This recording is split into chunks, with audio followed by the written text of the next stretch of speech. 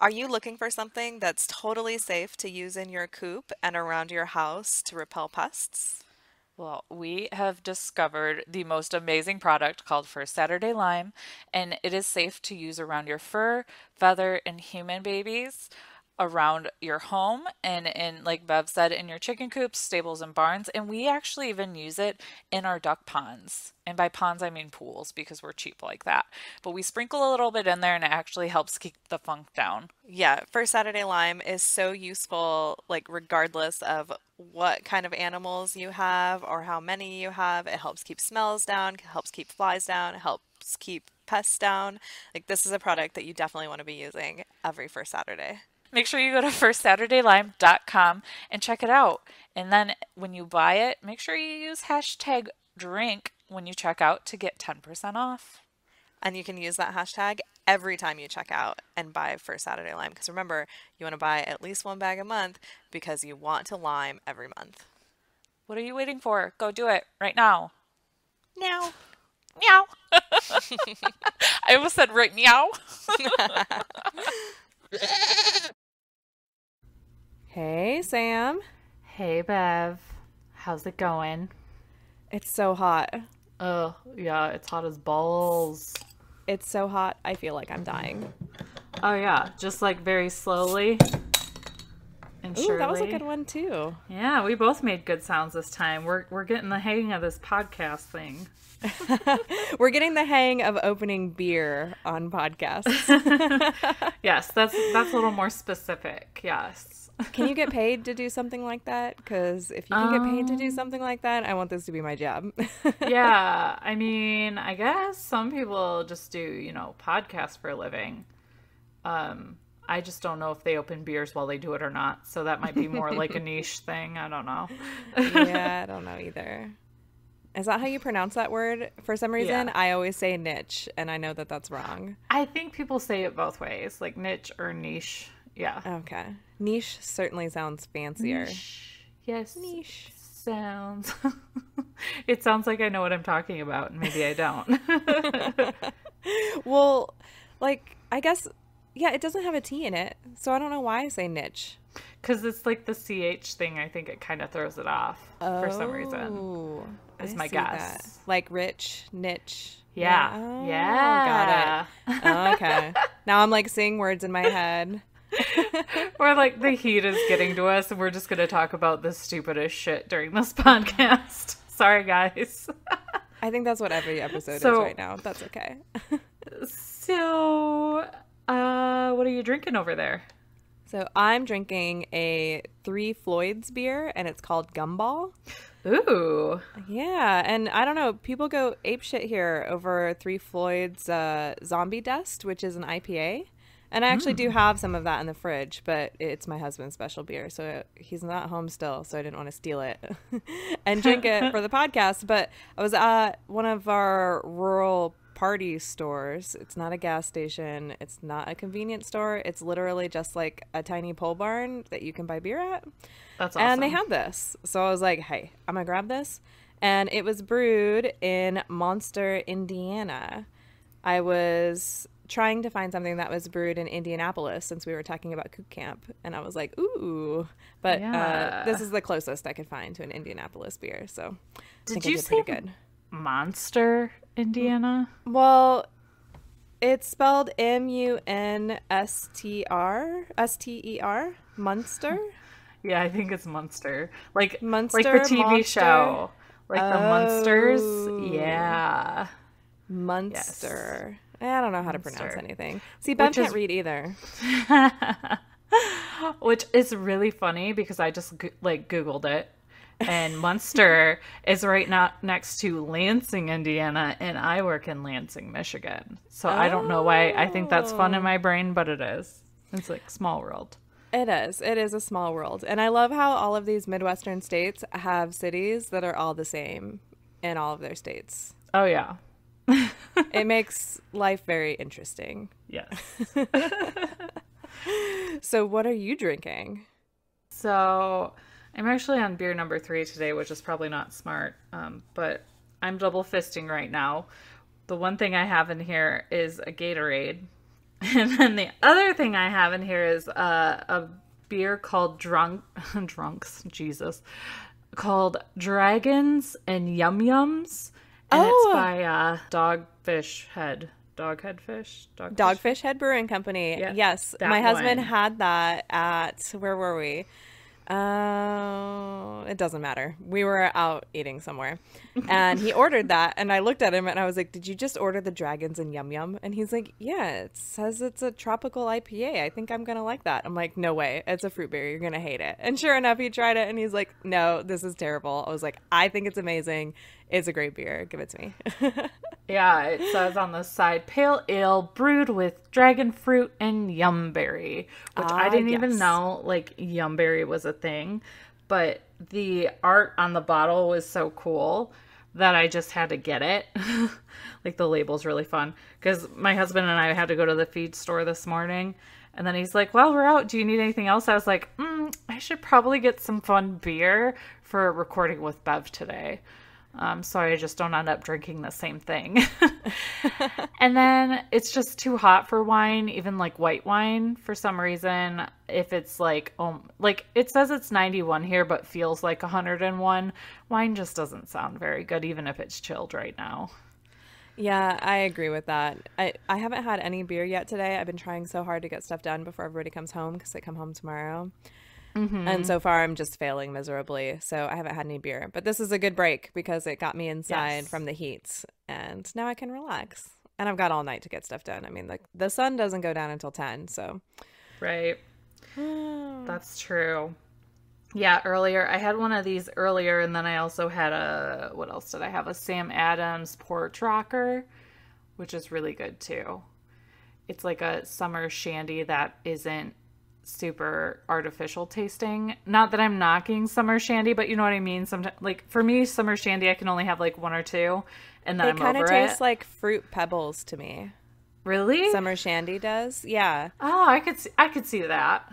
Yeah. So I know what you're talking about, that artificial taste. Yeah. I Yeah. can totally see that. But speaking of fruity pebbles, I had the best donut this past week at work.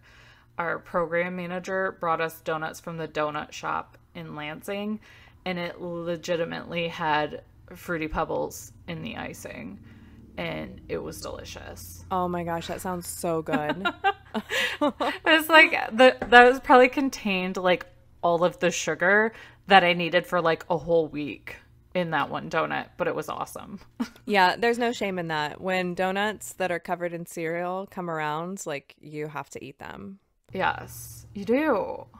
And I'll make up for your donut eating by only eating corn for dinner tonight because There you sweet go. corn has come on here in Ohio. Yay! And I was so excited. I went to the Mennonites and I bought 2 dozen of them. I'm like, nobody's home. What am I going to do with these 2 dozen ears of corn? Like, I'm eating nothing but corn for dinner. Aw. Well, you could like cook it and feed it to your chickens, couldn't you? Oh Not yeah, that you or would I could want give it. to, I was but gonna say I could give it to him raw too. You know, like just like shuck him and give him a couple cobs to like play with. Yeah, they would. Yeah, they'd totally do that. I haven't done that before though. I guess like because I'm so excited by like sweet corn from the Mennonites, I never thought to like share them with the chickens because you know like it only comes around like once a year and it's a really big right. deal. Yeah. Do you guys grow corn up there? Oh, yeah. But I'm not a huge fan of corn on the cob because I don't like how it feels when it gets stuck in my teeth. So, Oh like, yeah. my mom will, like, she used to cut it off of the cob and I'll eat it that way. But yeah, I have to be in the right mood to want to have it off of the cob. When my husband was younger, they used to have corn for dinner where like corn would be the main dish and then there'd be like some sides. I had never heard of that. Really? That's what, yeah, we'd do that too. Hmm. Yeah, and I never like had any desire to do that because like they don't grow like, or at least they didn't when I was growing up, like good sweet corn in Southern California. So that wasn't something that we did. Because, you know, like the sweet corn that you get at the grocery store, it's good, but it's like not nearly as good as like the local stuff that you pick up Right. at like the Yeah. farmer's market.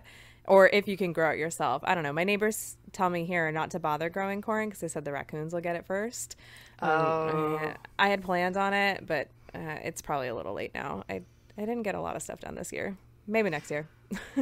Yeah, we have it'll probably pop up soon, I would think, but there's this corn cart. I can't remember if it's literally just called the corn cart, but it's like a mile, maybe a little more from our house every summer. They just park it there, and it has like its own Twitter feed, but you can just go and like put money there somewhere, I guess, I don't know, and just picks them up. We haven't done it yet, but I thought that was pretty cool. I think they have like a couple of them that they put around the area. And it's a good way to make money. Yeah, that is a good way to make money. And I've seen things like that around. I've never stopped at any. And I've seen a few people on Instagram do that with eggs. They'll like have, like a cooler set up like at the bottom of their driveway or something, and people can just like drop money in an envelope like into a bucket or, like a box that's sealed, and then they just open it up and take a dozen eggs. Yeah. It's kind of clever. I think we've been thinking about doing that just because we have so many right now. Yeah, it's a good way to sell your eggs and not have to like deal with the face-to-face interaction of having people like come up to your house. I remember last year, before my chickens were laying, I was getting my eggs from one of the Mennonite markets that I go to. And I went to one specifically for them because I liked them because they weren't refrigerated. So I could, just like leave them out on the counter like we do with our eggs. And when I went there to get some once, she's like, oh, we don't have any anymore because the guy from the health department came in and said that we couldn't sell eggs that way. Are you I was like, freaking kidding me? So they didn't have any eggs. So I was like, what am I going to do for eggs? So I was like, I'll on my way home, I'll just see one of those fresh egg signs and I'll pull up to somebody's house and I'll buy some. I did not see one sign on my way home. And I'm like, did this inspector just like drive through my entire county and tell people that they couldn't sell their eggs? I don't know that that's what happened, but I thought it was super weird that like in August, nobody had eggs. So unless chickens molt here in August, which I guess they might. I don't think so though. I think that seems a little early. Yeah. My chickens will probably molt when yours do. Yeah. Gosh, what a dickhead. Right. Uneducated dickhead. I'm sure there's probably some rule book he's like gotta follow. Right. It's super generalized. Like, he's just doing his job. Right. But dick. It was funny because it's just like this little old Mennonite lady. She's like, yeah, he said we couldn't sell eggs at room temperature. I was like, that's the most ridiculous thing I've ever heard. But I mean, there is still like there is still some debate out there that I've heard about like how you're supposed to store your fresh chicken eggs. Yeah. Which I had not realized that until I heard another podcast on this subject. I can't remember which one. But yeah, I didn't realize that there was confusion over that. But there are still some people that won't leave them at room temperature. Yeah. I mean, I have a ton of them on my counter right now, and I sell them that way, and I explain to my customers why we can do that. So I haven't had any problems. I'm not saying that problems couldn't happen, but I think, there also could be problems with the ones you buy in the store that are like 40, 50 days old. So there's that too. Yep. But anyways, do we have any housekeeping we need to tend to? Oh, we do have some housekeeping because we have shirts.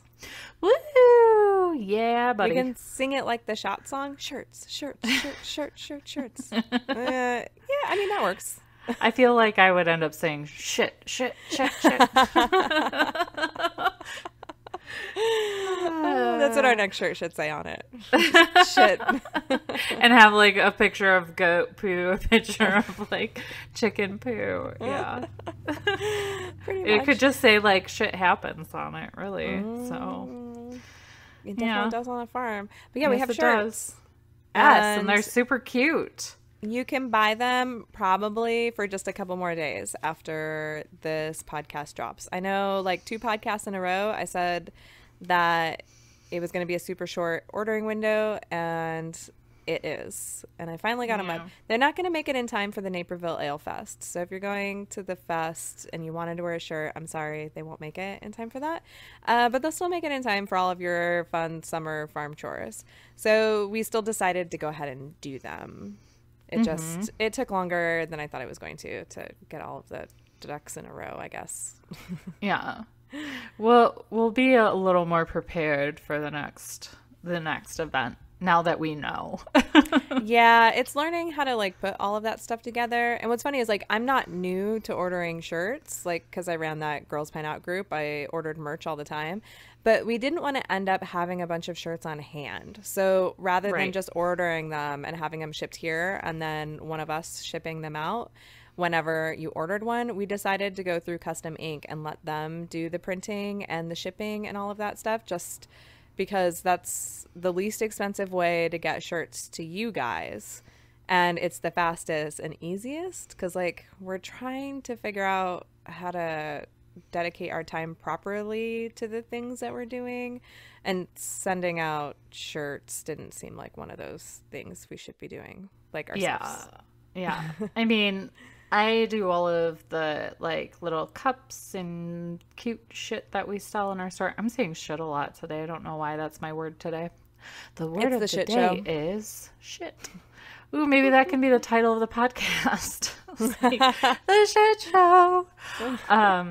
But yeah, it's amazing like how time consuming just like making something and then printing out the shipping label and packing it and setting up the USPS setup. Like it's like it doesn't sound time consuming, but when you work full time and like have a real job and like have kids running around sometimes or whatever, like it's just it adds up. It's like I really don't mind, but it does take time.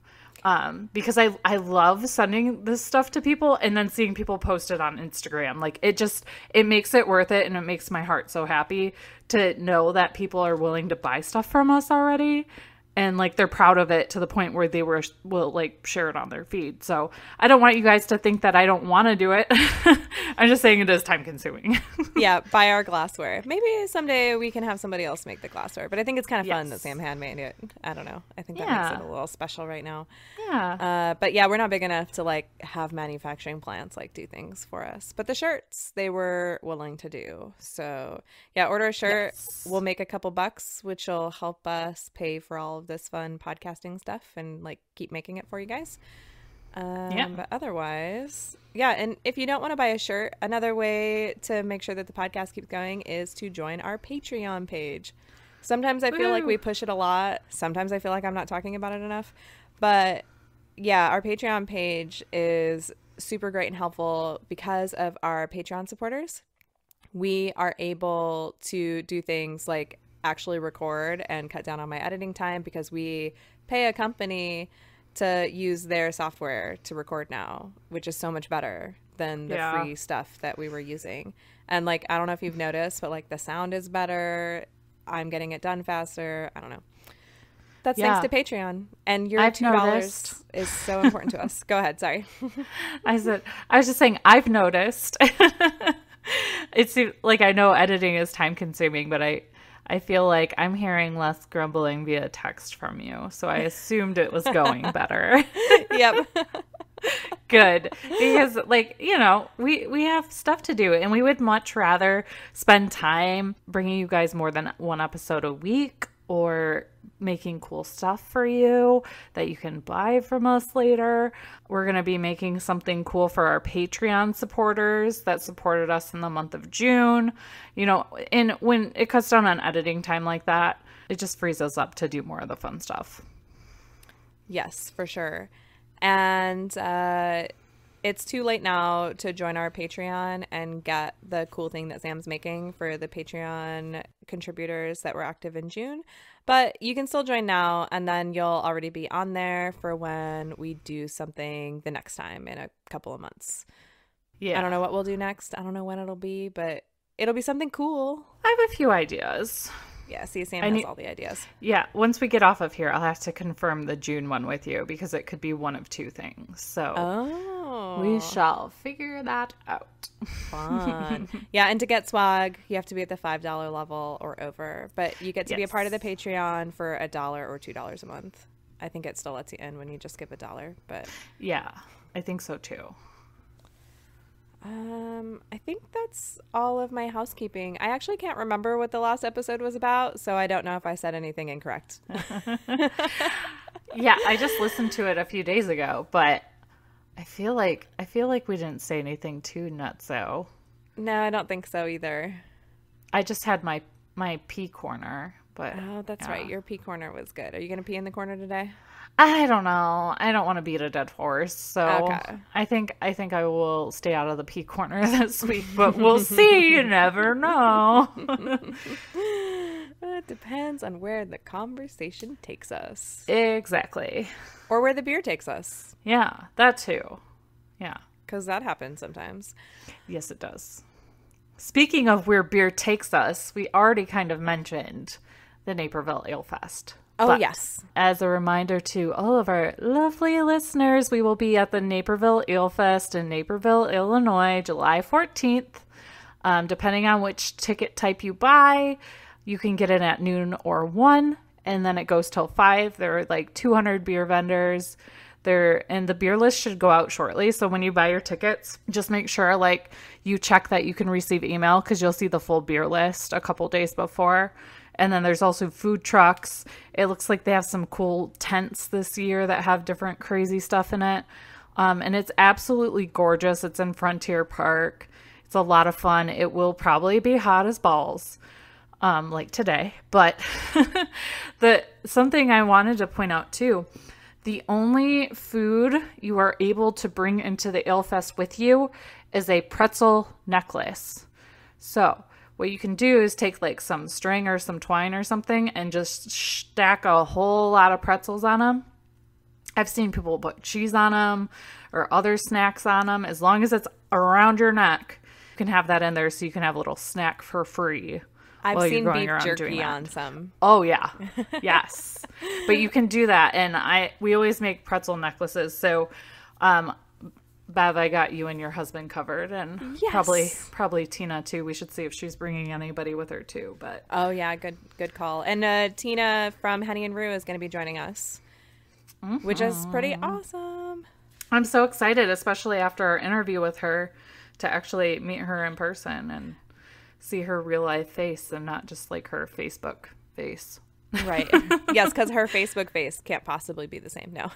Probably not. No, we all look different on the internet. Like, people are going to see me and be like, wow, Sam looks a lot different in person because she's not taking the perfect, like, selfie angle picture. I tried to take a bad picture of when I woke up, but then it turned out that it was actually a really good picture. So I redeemed myself by taking one after I was totally covered in goat poop. That was a real, like, tired, like, this is my farm face picture. But so the I second thought you one still that day looked was a good. one. You still looked good, in my opinion. So I was beat. I was so beat that day. Oh. Yes. Yeah, that sounded like a very long day. You've had a long week for what was supposed to be like a relaxing, all about Bev week. It sounds like it kind of kicked the crap out of you a little bit. Yeah, it did. And, I think part of that is just like this pain in my leg. I'm sitting on a heating pad right now, which is like the only way that I can sit comfortably still. Oh, Yeah, I wish I knew what happened. Like, people keep asking me like, oh, what happened? Like, did you injure it? Like, because usually when suddenly you can't walk, it's because like something specific happened. But I think it's just it's a combination of, we had that car accident and then I didn't take any breaks, and then like I was working out really hardcore before that car accident started, or before that car accident happened, and then I totally stopped. I haven't turned on one of those videos again, which is kind of crazy because that means that I'm still paying for that Beachbody membership and I haven't used it in like 3 months or 2 months. I don't know how long it's been. I can't even keep track of time anymore. But yeah, no, the muscles just like locked up and turned off and decided that they didn't want to work anymore. ugh. So like my leg was just like really stiff. I couldn't move it. I like couldn't move my hip around.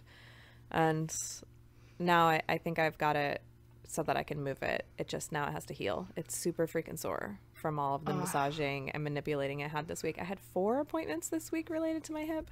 Wow. So yeah, driving into town a lot kind of cut in on my relaxing week. But I still got to have a lot of fun. I went kayaking once, and I went out to dinner with my friends a few times, and we went bowling yesterday, but I didn't bowl because I can't actually throw a 10-pound ball like on the opposite side of my hip. I didn't even want to risk it. I was like, no, I'm just gonna sit and drink beer because I'm better at that anyways. I mean, you just have to know your strengths. That's important. Right. You got to play into them. Although it was funny, I didn't tell anybody this there, but I used to actually be a really good bowler. When I was in college, I was on a bowling team because I lived in What? Flagstaff, Arizona, and there was nothing to do in Flagstaff. And I wasn't old enough to drink yet, so I couldn't go to the bars. And I was a smoker, so and you could smoke inside the bowling alley. And it was super cold there in the wintertime. So my friend and I were like, let's join a bowling team. Then we can smoke inside and have something to do. And we did it.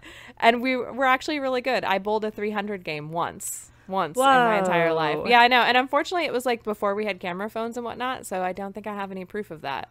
But I know I did it. And I'll never, ever be able to do it again. Ever. In my entire life. But like I owned bowling shoes and like my own ball and everything. Oh, damn. But now Yeah, I don't that's even think I tough. can break 100.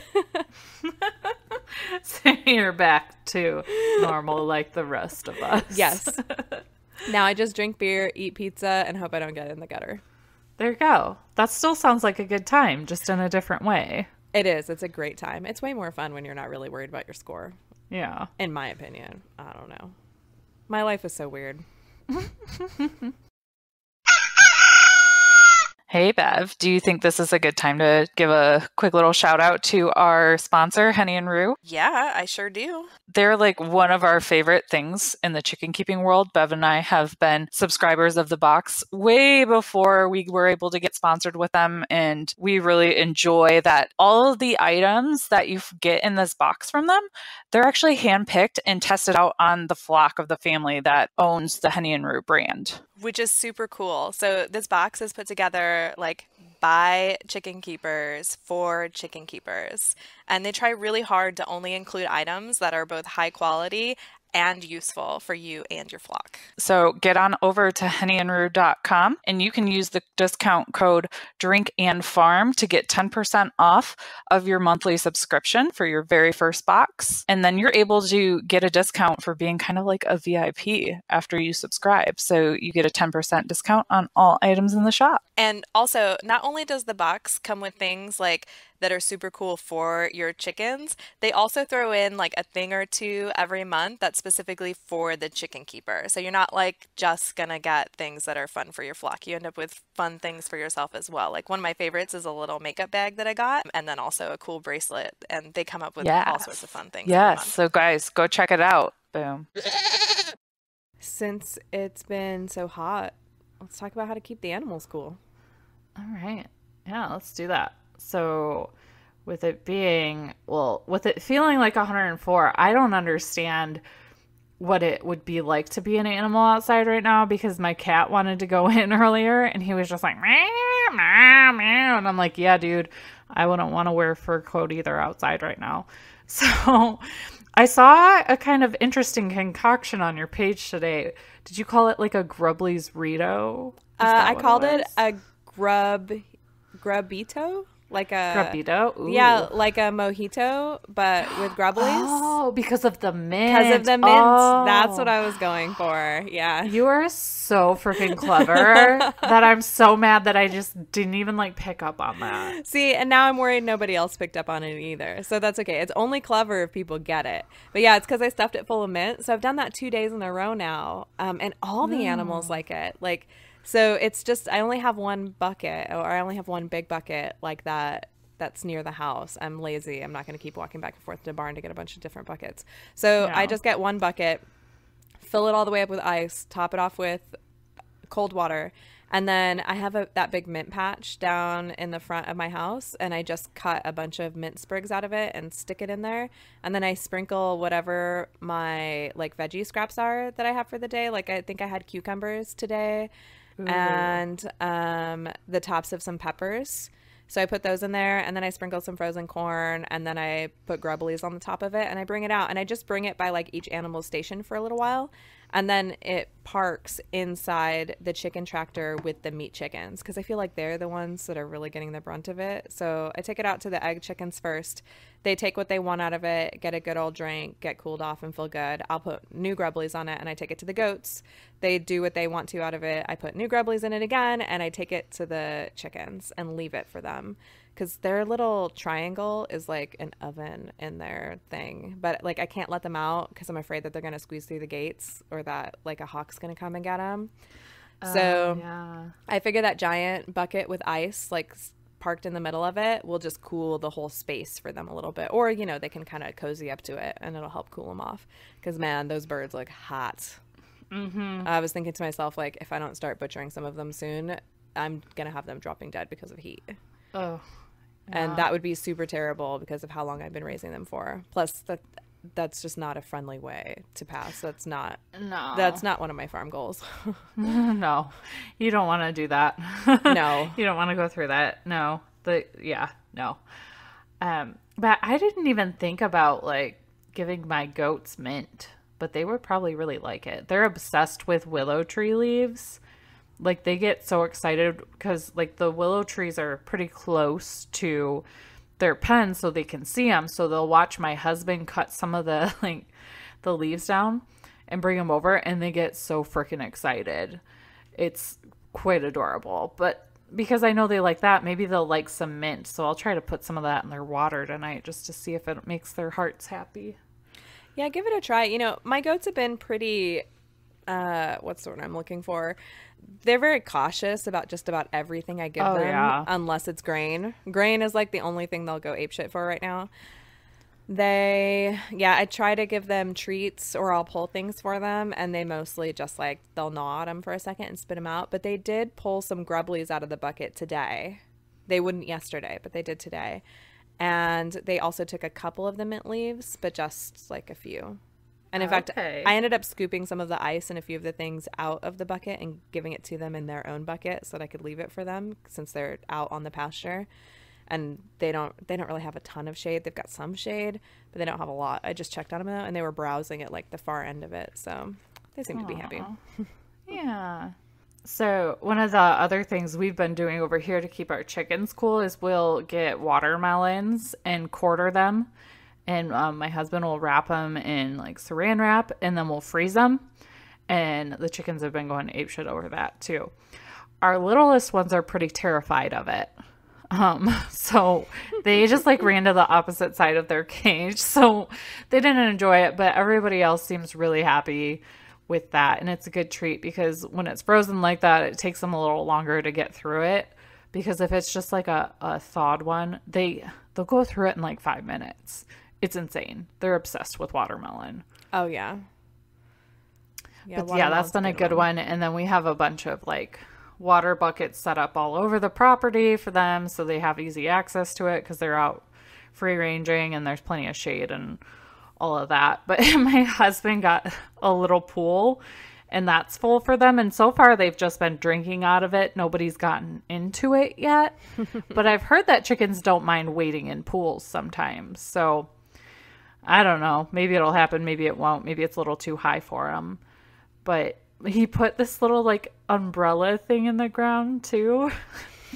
And it's so cute. I think I'm going to have to do a little Grubblies happy hour photo shoot, like a little pool party or something. So you guys will have to keep an eye out for that on the Drink and Farm page. That would be so funny. You can just like stick a couple of Coronas like in the dirt next to it. Yeah. And I don't know that I have Coronas, but I definitely have Coors Light. That'll work too. Yeah. Just make sure those mountains are blue. Exactly. Nice and cold. Right. Yeah, and then I'll just feed them Grubblies out of like one of my Drink and Farm beverage vessels that I have. Oh, there we go. I think they would like that. They like to feel fancy. They do. They certainly do. And that totally reminded me, we had our interview with Grubbly Farms this week. Yes. That episode won't drop before this one, so I don't want to give any spoilers. But we did learn one thing that we'll touch on briefly, and that's that they're kind of technically safe for human consumption. Yeah.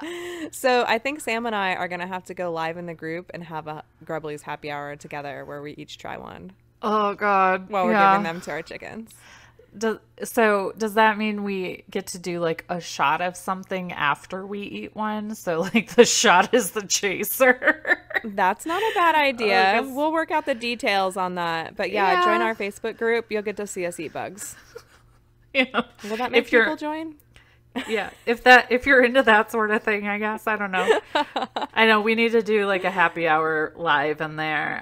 And you guys have been really great. The people that are already in there, like posting and interacting, it's been fun. I know I haven't done in there as much in there as I would like to, but yeah, I'm starting to get to the point where I feel like I have a rhythm so I can start like interacting and doing fun stuff in there. So we're getting there.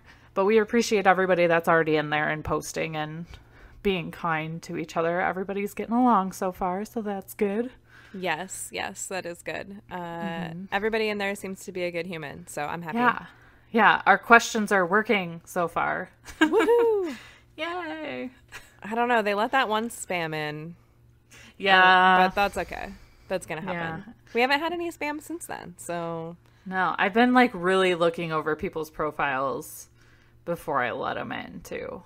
So you're like stalking our group members? Yes, absolutely I am. Mm-hmm. Yep. Because they probably stalk me in some capacity, whether it's, you know, me oversharing on this podcast or Instagram or something like that. So, you know, it's just keeping it even. That's true. Good point. I know I was thinking about that. I'm like, when you have a podcast, like, you don't really have like, I mean, there's like no secrets anymore. No, I mean, I don't share everything, but as far as farm stuff goes, I am pretty honest about everything. Oh yeah. So. Yeah. As far as my farm goes. Yeah. Like you have to be. And in fact, I was just thinking to myself, I think it was yesterday. My days are all blending together now. I don't know what day it was. Yesterday was Friday. So it was Thursday. When Wednesday night, Wednesday was the day that I took those pictures.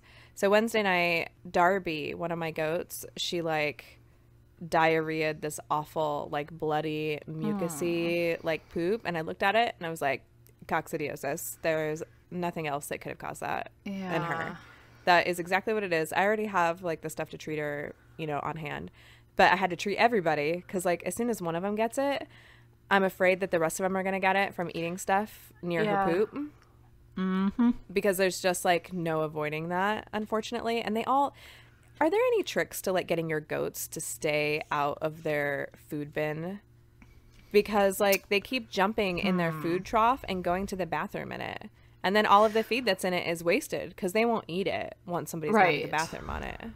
Well, it's kind of funny that you say that because one of the things I noticed from the lady I got our goats from, well, the majority of them from, she has it so the trough is outside and then like along their like pasture, their fencing or whatever you want to call it. And it's on like the side we would stand on. And she just opens like a little gate when it's feeding time and they stick their heads in and eat on the like human side of the fence, I guess is the best way for me to describe it. And then she puts it back down. Yeah. So we've thought about either doing something like that or just having, because I don't know what it's like for you when it's grain time, but they like to run out of the gate and then run back in and then they're jumping on us. So we've even thought of just like cutting a hole on the opposite side of the wall so we could dump it in and then go in and do everything else because they just get a little crazy. They're very excited. They've been jumping all over me and they're leaving bruises like all over my good leg too. So now I'm like all bruised up from goat hooves and from massaging. Yeah. I'm pretty black and blue, like from the waist down. Well, it's true though with the goats, and it doesn't get any better as they get bigger. Like my legs are constantly bruised, and then we have all these little ducklings right now and their nails are so sharp. So like my hands and my arms are just like scratched to high heaven, and then I have bruises all over my legs, and it's like it looks like I like get beat up every day because I essentially do just by animals. By your animals. So it sounds like I'm doing their feeding wrong. So, and I'm not necessarily like, so yeah, I guess we did have feeding time because I would fill their trough in the morning and then I'd fill it again in the evening. Mm-hmm. But I think that's part of my problem and why my goats keep getting diarrhea is I didn't have like their feeding thing down very well. Like, because now they're going into the pasture, so I'm bringing out like a dish with some stuff in it out for them, but I really intend for them to be browsing when they're out on the pasture. That's my intention, not for them to just be eating feed. But then, like, I went to go buy them some new feed, and my feed store was out of it. Oh. So I had to go. I had to go into the Hillsboro is another town that I go to a lot. It's on the opposite end, not towards Chillicothe. I had to go into Hillsboro anyways for something. So I was like, well, I'll just go to the feed store while I'm in Hillsboro, and I'll be able to pick stuff up. Well, of course, they don't have the same brands either. So I learned a lot about feeding my goats this week. I had to switch them because I was out. Because I realized I was low on a Saturday morning, and when I went to my feed store to go buy it, they were closed already. Because they are only open until noon on Saturdays, and I didn't realize that. And then it was Sunday, and nothing is open in my town on Sunday. And so Monday, I go to get it, and they don't have it. So then I had to wait until Monday night.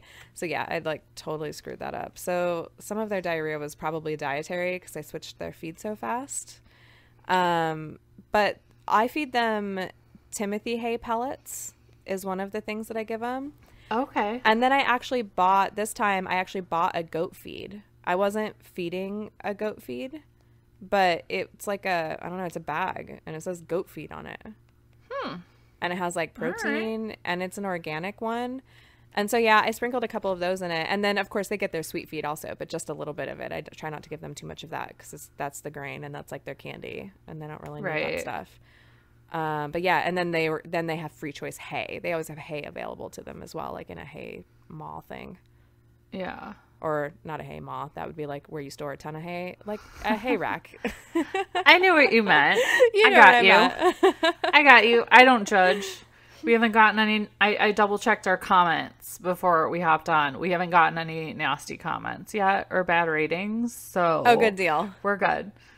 Somebody left us a very nice comment like a day ago. So Oh yeah, I haven't seen that Yeah. yet.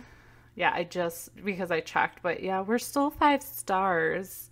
Yay. So, and we have 19 ratings. I will admit, I was one of the ratings, and I did give us 5 stars. So Okay, and I was probably kind of like too. cheating. So But still, like 17 other people agree with us. So that's true. I wanted to make sure it worked. I was testing it. We're each other's biggest fans. It's fine. Right. So what do you feed your goats? Oh shit! What's it called?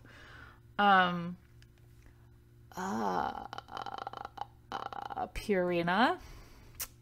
I think it's Purina. No, I'm gonna have to Google it because it's gonna bother me. Purina. Oh, is it the meat maker? Goat. No, Okay. it's the. Oh, no. I was wrong. It is called. I just want to double check. Okay, it's Purina Noble Goat. Oh, Noble Goat. That was the one Yep. that I was thinking of. Okay. And I guess it's a grower. I don't know. But it's medicated. It has the thing in it that helps them not get calcification. Or no, I don't have the grower. So I have Noble Goat. It's not the grower one. It's a different bag. Now that I'm looking at this. But it has that's really gonna bother me. Ammonium chloride. That's what it is. It has that in there. And it's medicated. It helps prevent coccidiosis. Because of the ammonium chloride, it helps reduce the urinary Calculi.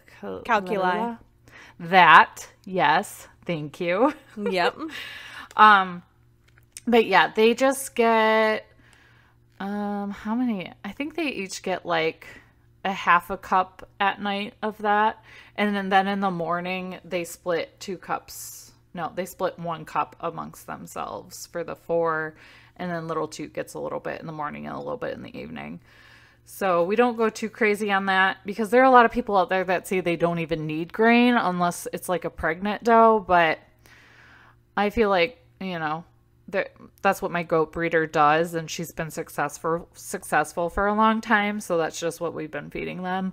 And knock on wood, we haven't had any problems yet. So Don't do that to yourself because that's what I did 2 weeks ago. And I was wrestling goats to the ground, shoving Pepto-Bismol down their mouths the other night. So I really can't handle any more tragedy right now. So I'm hoping that the universe or God or whatever you guys believe in Just lets me have a break on that one because I couldn't handle that right now. Right. But yeah, so they get that and then they get hay and they are like addicted to that. We rotated the girls into Toot's area for a while today and little Toot, he gets hay too, but I think he thinks it's more fun to go in the big goats area and eat their hay. So when I went out there earlier, he was so bloated. And I'm like, oh, Toot, you just had a good morning, didn't you? So he was a very happy little goat. Oh, yeah. But guys, I still can't get over. And I even sent Bev a picture, I think like a week ago. His balls are so big to the point where I just feel like it's not even normal. Like, because he's still so small. Like, I don't know. I don't understand. You know how, like, have you ever seen before people driving the trucks and they have the balls on the back of the truck? Yep.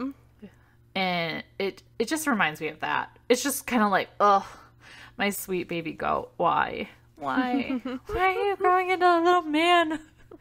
Right. And now I just can't even, like, nuzzle his head anymore because I know he's probably to the stage where he's, like, peeing on his face. And it's just, ugh. Boy goats, man. Boy goats. Have you decided whether or not you're gonna breed him or keep him intact?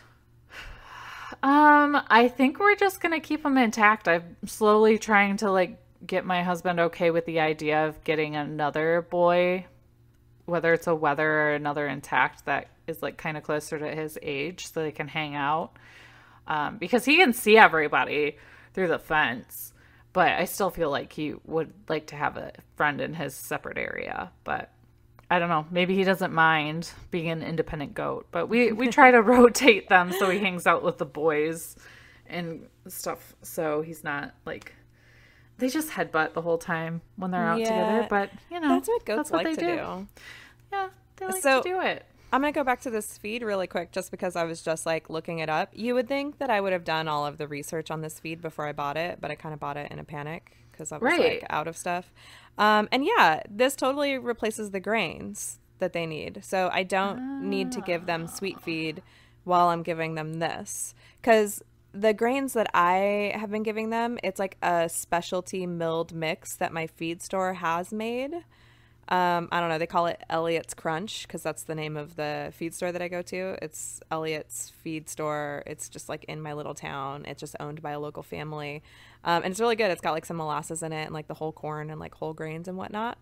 And when I was looking at the feed store in the bigger town for like goat feed, or I was actually just looking for alfalfa pellets. That was what I needed, was alfalfa pellets and loose alfalfa.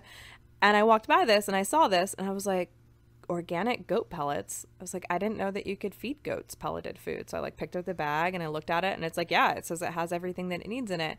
But I guess I never got to the part where I saw what it was made out of, and it is just grains. So that totally replaces that for me. So now I have two different things of grains for them.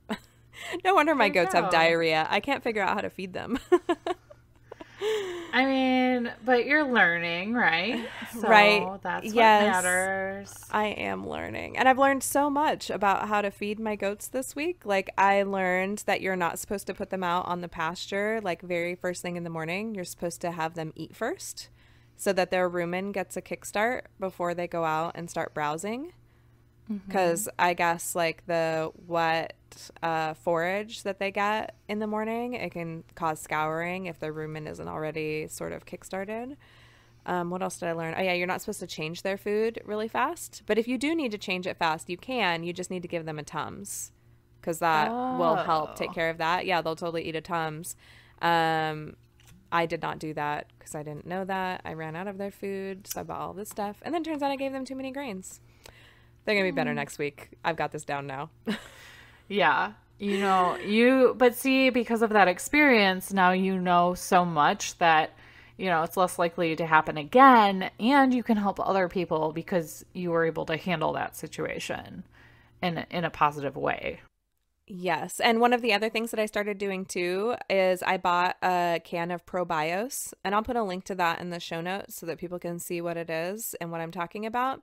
So when all of them started scouring, I gave them Pepto-Bismol because that's something that you can give them to reduce the scouring. Now, the only reason you want to do that is because you don't want them to get dehydrated by scouring too much, but you still have to figure out what the underlying issue is that's causing the scouring.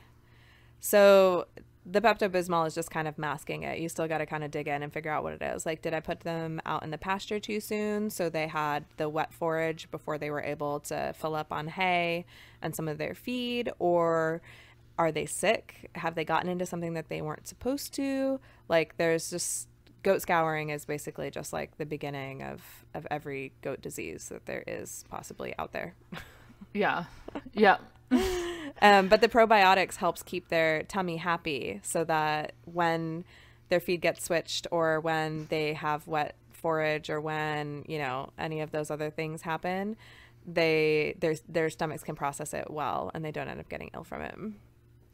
Did you use like the probios I have come in like it almost looks like a giant like syringe? No, I bought a powder, so I just sprinkled it on their feed. Yeah. Nice. I mixed I have it. the. Oh, go ahead. No, go ahead. Oh, I You go mixed it in. first. I mixed it into a slurry when Sky was really not feeling good Wednesday night. Like, I know I had one goat that was pooping bloody diarrhea, but Sky was like staggering and she just didn't look good. And in fact, my friend came over. I had to have my friend come over to help me weigh them so that I could dose them with the toltazerol, which is my coccidiosis treatment. Because I wanted to make sure that I gave them the right amount for their weight so that I didn't underdose them, because an underdose won't kill all the coccidiosis. Right. She looked at Sky and she doesn't have goats and she doesn't come over and see the goats that often. She sees me all the time. She doesn't see the goats as often. And she's like, that goat doesn't feel good. I was like, yeah, I know. I can tell. So I sat out there with her until midnight, rubbing her tummy, and I gave her some ProBios as a slurry. I put it into like a little cup and I sucked it into a syringe and just kind of syringed it in the side of her mouth and she swallowed it.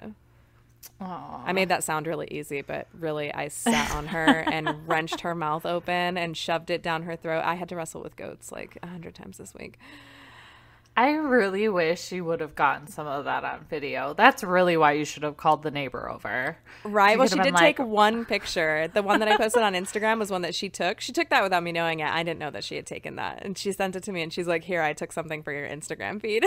Aw, that's so, that like, is a awesome. good neighbor. Right? That is a good neighbor. That's how I know I found a friend for forever. Yeah. Well, that's funny because when I like to do I like to do probios. That's the word I'm looking for.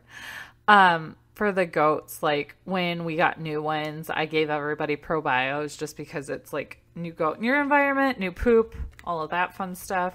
But we get it in the like gel form, and I just like slather it on a animal cracker so I know they're gonna eat it. And then they're good to go. Oh, that's a good idea. I still haven't gotten my goats to eat an animal cracker. I bought them 2 bags. I brought them in the house because I was afraid that like mice were going to get in the barn and end up getting them. Coop did eat one and then he spit half of it out. My goats are weird. My goats don't goat right. Biscuit and Maya didn't really like animal crackers until they were like 6 to 8 months old. So I think it's just an acquired taste over time. Okay. Kind of like coffee for humans. Like the first time you drink it, you probably don't like it, or even like beer. But yeah, you get used to it and then you just love it. How dare you say that about beer? I liked beer from the moment I tried it. Well, I tried some really crappy beer the first time I tried it and I was like, I don't get it. Kind of like smoking. You have to like make yourself do it for the first month and then you're like, all right, now I'm hooked. Right. Yeah. Which is not great. But, you know, that's how it happens. Hey, Sam, do you know what time it is? It's Grubbly Happy Hour time. Woohoo!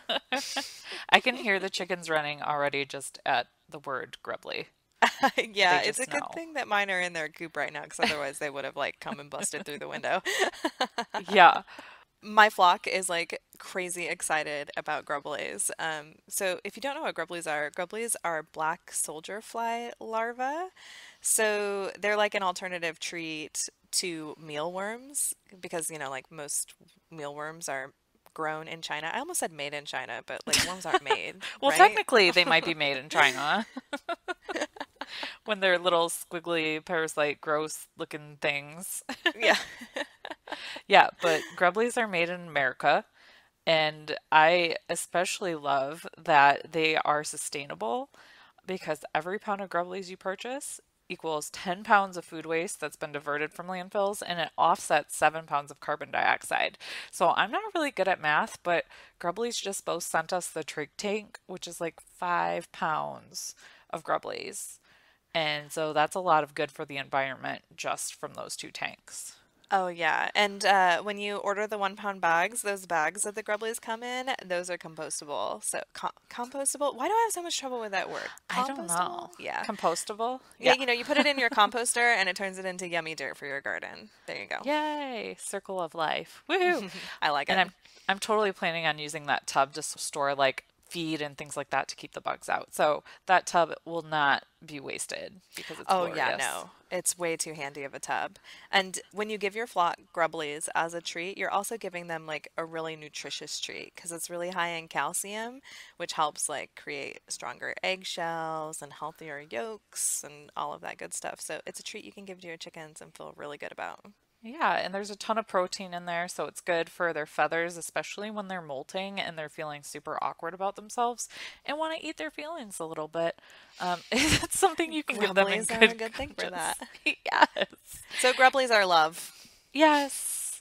And because we love you guys and Grubbly loves you guys, we can offer you a coupon code for 20% off. Use code WINE20, WINE 20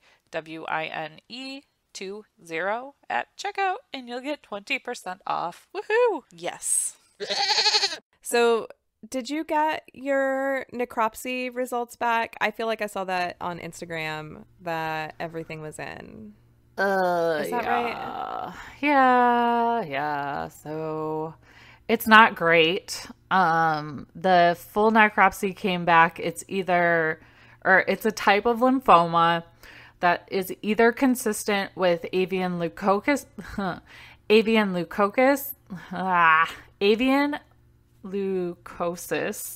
or Merrick's.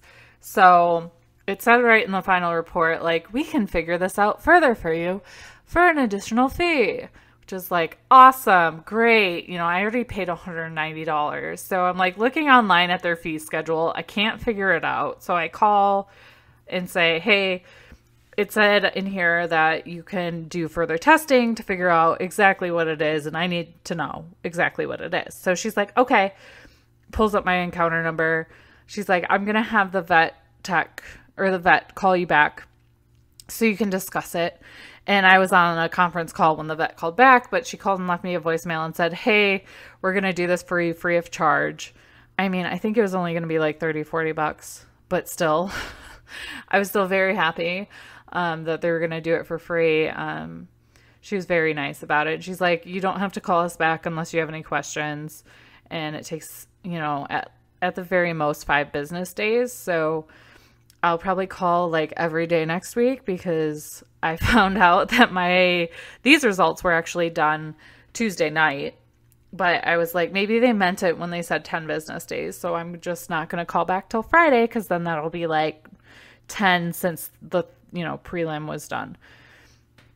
And it was kind of funny because I called Friday and they're like, oh yeah, we have it.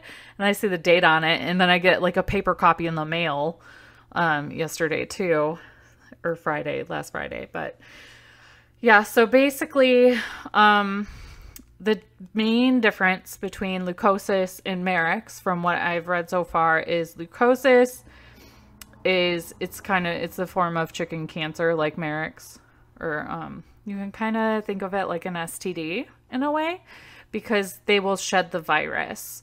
So Merrick's will shed the virus and it's spread through dust.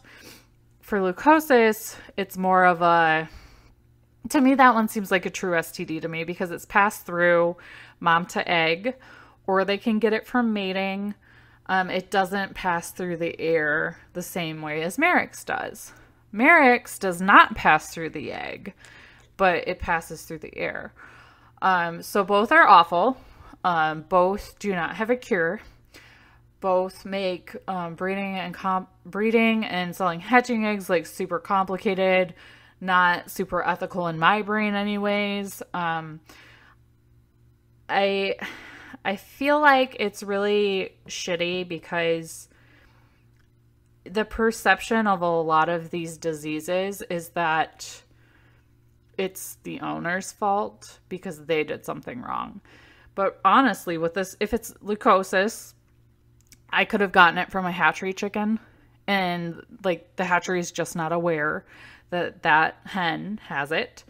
Merrick's, I could have gotten from like a wild bird just passing overhead and dropping something, and one of the chickens being curious about it, because I saw my little chicken Betty White chasing a butterfly earlier. So it's like they're so curious and they're trying to get into all the things, and they're picking up dead mice and dead birds. It's like they could have picked it up from anywhere. I have an inkling it's probably Merrick's, because for leukosis, it typically doesn't present in birds until they're at least 14 weeks old. Whereas with Merrick's, that usually happens with birds under 25 weeks old, but you can see it in birds that are a little older sometimes, even if they're vaccinated. It just depends on the strain. Now, because I got most of my birds at a feed store and didn't ask, are they vaccinated for Merrick's? I'm not sure that they all are. The ones that we hatched are not, but if we do any more hatching, they will for sure be vaccinated. So that's another thing I'm going to have to learn. Maybe something that I can talk about at length at some other point. But yeah, so that's kind of where it's at. I know I just kind of verbally vomited everywhere, but I'm still learning and absorbing, still processing. When my husband had to go to TSC yesterday and I got the results, I did a fair amount of bawling and screaming, kind of like that whole like cliche, like, why God, why? Like, it just seems so unfair that something that brings me so much joy and that helps with my anxiety so much can bring so much pain at the same time. Like, it just doesn't seem fair or just, and there's like stigma around it, and like it just effing sucks. So I did talk to Shannon, who her Instagram handle is Country Fried Tina, and we might be having her on in the future to do an interview about biosecurity and Merrick's and things like that, because she has it in her flock too. And a lot of people won't talk about stuff like this because they're ashamed.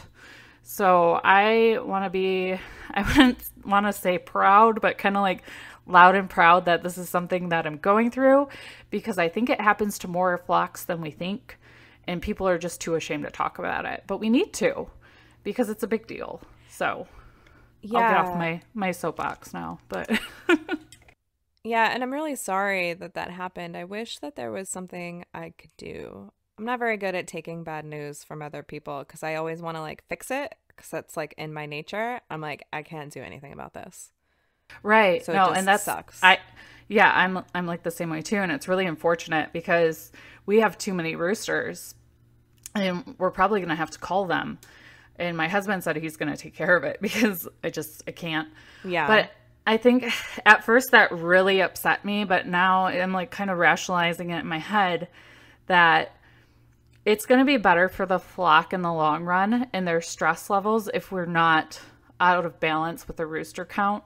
And the more stress that are put on the birds in the flock, the more likely they're going to get sick from something or anything, or just even like heat exhaustion. Because chickens obviously carry and spread disease in an insanely easy fashion. And you really got to watch it with them. So I think like it's going to suck. And I actually had somebody message me and say, you should really give your roosters to an animal sanctuary. What? And I said, but Merrick's and leukosis is contagious. I'm not going to infect somebody else's flock because I don't have the heart to call them myself. Yeah. And she said, oh, there are sanctuaries out there that, will take diseased birds. And one, I've never heard of that before. And two, I don't know if in my heart and in my like moral, whatever the F you want to call it, could send my birds that may or may not be infected with Marek's or leukosis to another set of birds that might have God knows what, to let them contract another disease to make another kind of prolonged awful death happen. Like, I'm not going to do that. If that's what floats your boat, that's fine. But she wasn't even like, sorry for your loss. Like, she was trying to tell me about like these natural remedies and send them. And I'm just like, you know what? Like, the majority of the people that saw my story on Instagram were so kind and so supportive and just wanted to reach out and send their love to me. And that's great. It's just, sometimes it's so hard because it's like there are people, and maybe it's that whole like fix it mindset, because I can have that too. And I really have to like monitor myself on Instagram and not like say, well, did you do this? Like if like an animal's sick. So it's like, Yeah. I kind of get it. But when it's somebody you really don't know, like, I don't know. It just rubbed me the wrong way. And maybe it's because she's a vegetarian and didn't like the idea of calling an animal, which I can totally understand. But I don't know. I've never even talked to her before today, I think. So I can see why that rubbed you the wrong way. So I posted that second egg that Honey Shaker laid. That was another egg within an egg. It's super weird that the same hen has laid an egg within an egg twice in 1 month. Like, that's not common. And in fact, an egg within an egg is sort of uncommon as well. So the fact that I got 2 from her, I was like, wow, like something might kind of be wrong with her. I still haven't determined whether there is anything wrong with her. But when I posted it, I was just kind of like, I guess I left it too open-ended in my post. I didn't really feel the need to explain all of the things that I do to make sure that the flock has everything that they need. But I got more comments than I can count about giving them oyster shells or their eggshells back. And I was like, like I kind of... I didn't really know how to respond. For the most part, I just ignored those or like said some of the things that we do. But I was kind of like, no shit. Like, the chickens need no shit, Sherlock. They need calcium. We know that. That's how they make their eggshells. Like, I guess if I was a new chicken keeper, I could see like wanting to extend that information, like in kindness, just in case I didn't know. But like, if you follow me on Instagram or if you've looked at my blog or anything, you know that I like did all the research on that stuff already. And I know I've only had chickens for a year, so I'm not like a chicken expert by any means, but like the basics I've got down. So I was a little offended at first, but then I also like stepped off of my high horse and was like, everybody's just trying to be nice and be helpful.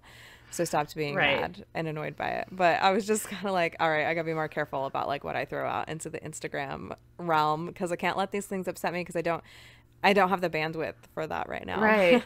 No, but it's kind of obnoxious because it's like, did I ask for help? And like, do you think I don't know how to Google and that I'm not like scrolling through Google and bawling my eyes out because basically my chickens have been handed a death sentence and I'm trying to figure out how to make a workaround for this? Like, it seems just like, for some reason, for me anyways, it just seems like almost a personal dig, and it's probably just because I'm taking it that way. It's probably not what their intentions are, but I challenge people when they're scrolling through to think about how your words are going to be digested, because you don't know what's going on with that person outside of what they're posting too. That you don't know, if they're having issues in other areas of their life, and that you suggesting something that wasn't even asked could set them off or really bother them.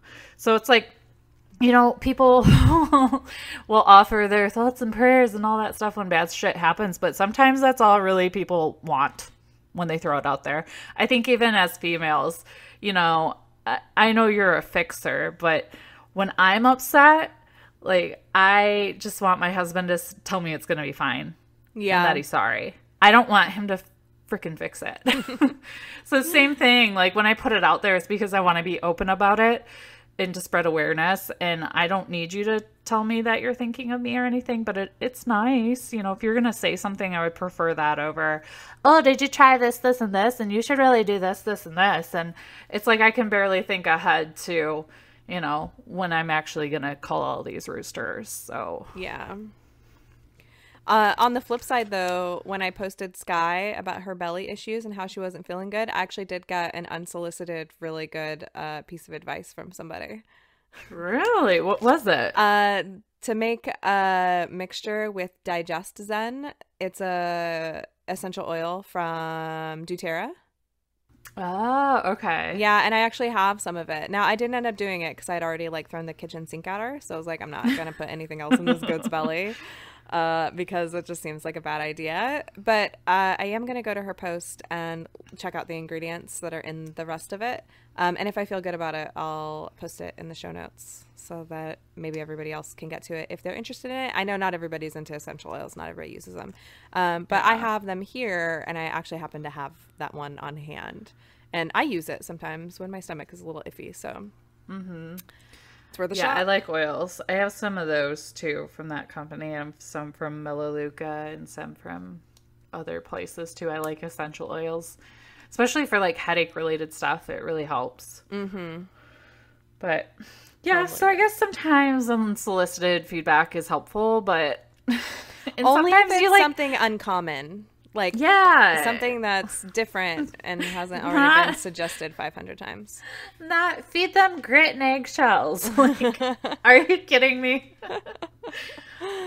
But it did kind of get me thinking today how like this is not the organic farm that I had pictured in my head.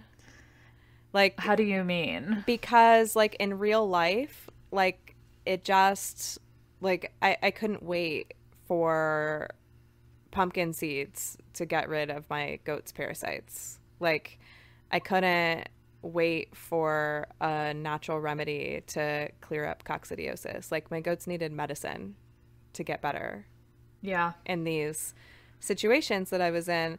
And that's not to say that there isn't a natural remedy for those things. I'm sure that there is one out there, but I personally didn't have the time to try to figure out like how to apply that. Like I just like my goats were sick and I needed to make it go away like as fast as humanly possible. So like the medicine was the way that I had to go. And I was like, man, like I'm kind of, part of me like felt a little embarrassed like admitting that. And now I've like really admitted it, like really loud and proud. Apparently we're being loud and proud this episode. We are. I mean, we are wrapping up Pride Month as yeah. It's just a different kind of pride. Yeah. Way different. We're very prideful in our declarations that sometimes we just don't know what we're doing and we're doing the best that we can. Yeah. Yep, exactly. But another part of me also was like, no, this is important that I share how I feel about this and like how this isn't exactly like the way that I had intended to do things, because then I don't know, maybe it helps somebody else like not feel so guilty when something like that happens to them. I mean, we see lots of bloggers on the internet that are able to have like totally organic farms and have all healthy animals and never have any type of sickness or disease. And it's possible that that really is the way that it is for them, but that just hasn't been my reality so far. Right. And I'm not calling anybody out in particular because I literally do not know, but it makes me wonder because with social media, a lot of people will just show only the good and they'll hide the bad. So it's like, you really don't necessarily know what's going on with those people. Kind of like Photoshop, you know, you see the person, but you know, they've been touched up a little bit. Like, I don't post a bad selfie. Like, even the ones where I don't have makeup on, I still get the right angle. You know what I mean? So it's like, I still want to be comfortable with what I'm putting out there. It's just, you know, we're being loud and proud about the things that have happened and that it's not the way we wanted it to be or the way we thought it should have gone. You know, it's not all like freaking Cinderella with the birds helping her clean up and the mice and all that all the time. Sometimes it's goat shit in your hair. Man, I could have really used some of those birds to help me clean up all the goat shit. I mean, Which, yeah, it would have really helped. everybody's butt has to be wiped like multiple times a day to keep the flies off of them. Yeah. So it's like, it's really like you have, babies again. Yeah, it Wiping is. butts. I'm very tired. I'm feeling a little worn down this week. This was not my best homesteading week. But all my goats are still alive, so I'm super pumped about that. Exactly. And I think you would have felt worse if something would have happened to one of them and they would have gotten really sick or died and you were just waiting on a natural remedy. Like, I don't think I could have handled that or processed it, if I was just like, no, I'm only going to do it natural, and then they keeled over, Yeah, I would have felt pretty terrible about that too. My personal meter could not have taken that. But one of the other things I wanted to share too really quick was, so I had dewormed everybody last week when Coop was sick, and it turned out that, so the vet gave me, it's like Panseer, something like that. It's Pancer, I believe. I know that I'm totally butchering how to say that, but it's a type of dewormer, but he only gave me one dose for everybody. So everybody got one dose, and that was it. So it turns out that's usually a 3 to 5 dose medicine. What? Yeah. So I think that was part of my problem, was I had started worming everybody, and then they didn't get the follow-up doses. So I don't know, like either they multiplied a little bit more, but yeah, everybody got treated for coccidiosis and got wormed this week because I wasn't going to risk it. I was like, everybody has diarrhea. Everybody has something wrong. I don't know which one it is. I don't have the ability to figure out which one it is. So I'm just going to treat for both. And then if they don't get better, then of course I'll take them to the vet. But yeah, the guy from my feed store came and helped me worm everybody again. Oh, that is a good feed store guy right there. He is. He's super awesome. He's been really helpful for me. And in fact, he came and he double checked Sky to make sure that she wasn't indeed bloated. And he said, nah, she's not bloated. She just doesn't feel good. I was like, oh, good. No wonder she was running from me while I was trying to rub her rumen. But I did also buy something for my first aid kit. It's like a goat bloat stuff. I'll put a link to that in the show notes also. I'll keep that on hand now, so that if anybody does get foamy bloat, I'll have something to use. There are things online that say you can use like mineral oil and some other things, but there's a product specifically for foamy bloat. I'm going to use that because I've heard mixed reviews on the mineral oil thing. So okay. So are you going to get a new goat vet if you can? Yeah, I'm working on that. I am. I'm going to try to do that. Yeah. Yeah. Maybe somebody that just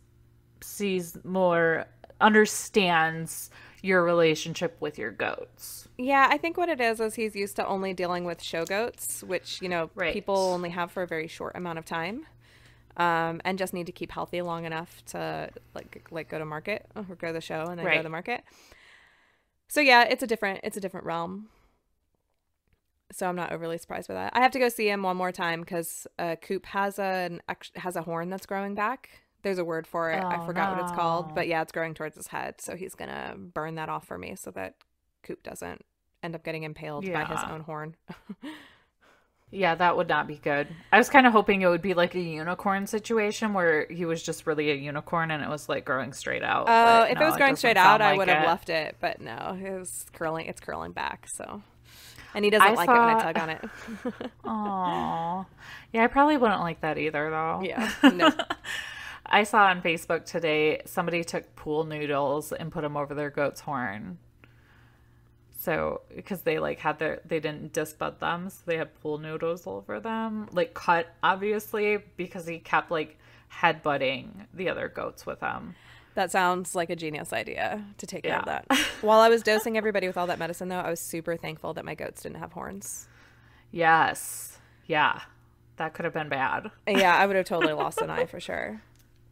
Oh, yeah. I didn't even think of that. I just thought, in general, the getting, we were talking about bruises earlier, but no, you're right.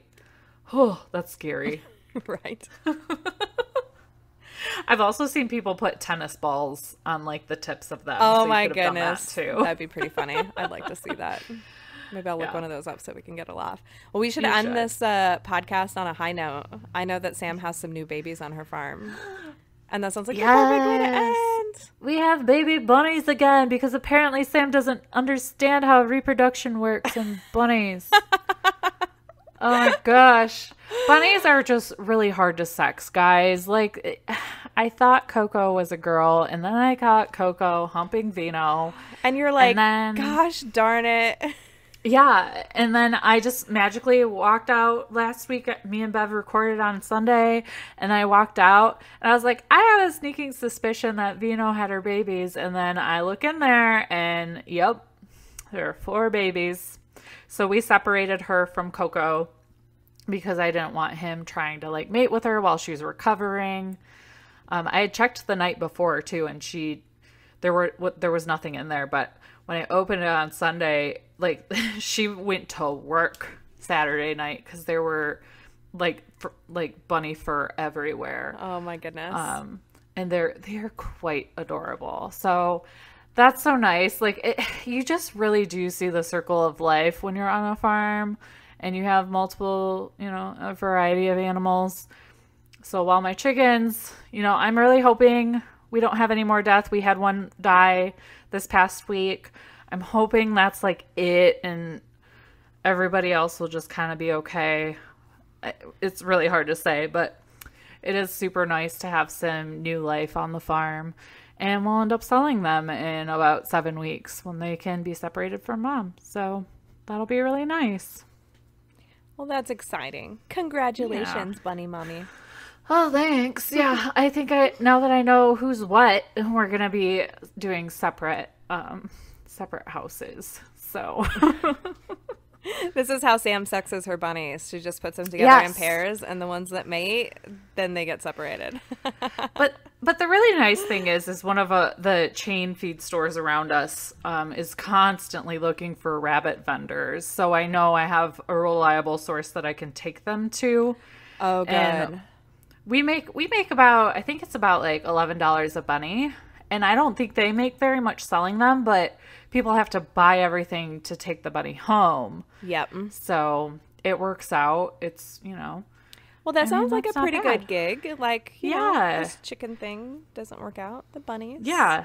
So good. Well, and now the beautiful thing about the leukosis and the Merrick's is that it does not spread to ducks. oh, good. So my ducks are fine, and I've really been wanting to get Sebastopol geese.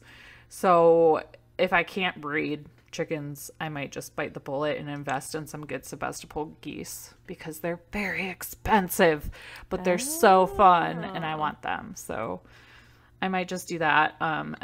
My husband bought me a pool as my I've been begging for a pool basically since it was like hot as balls on Memorial Day.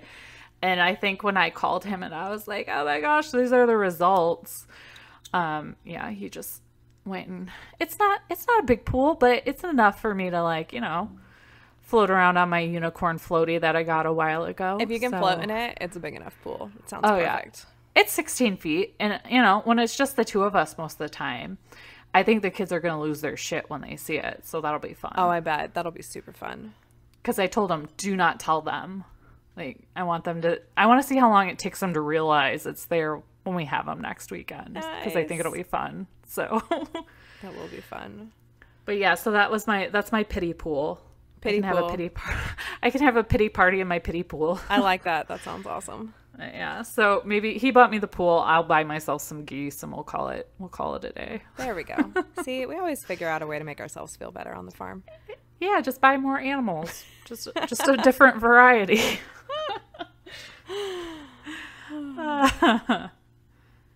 Well, thanks for listening to this episode, guys.